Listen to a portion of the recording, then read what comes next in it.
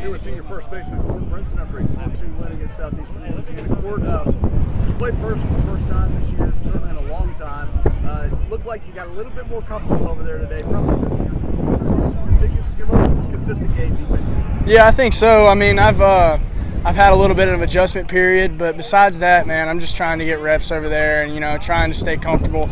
It's a position that I haven't played, since probably my 8th grade year. It's been a long time. So just getting over there and making some plays and being able to scoop balls and do that kind of stuff and help our team win is always a big thing, and it feels good. This game, you create your own breaks. Most games haven't gone your way a lot this year, but today you make the play that kind of saves the game for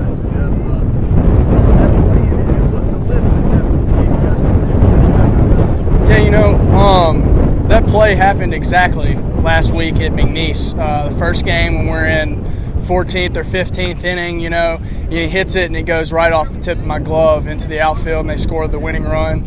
So, it's always, I have those flashbacks and you don't want that to happen again. And, I had a feeling that he was going to come that way, and we're taught to always be, aware of that. And he hit it there, and I laid out, made the play, and Jeff, he comes in and does what he does. He pitches at the knees and throws multiple pitches in the zone, and you can't ask for anything better from that from a reliever. He pitched really well.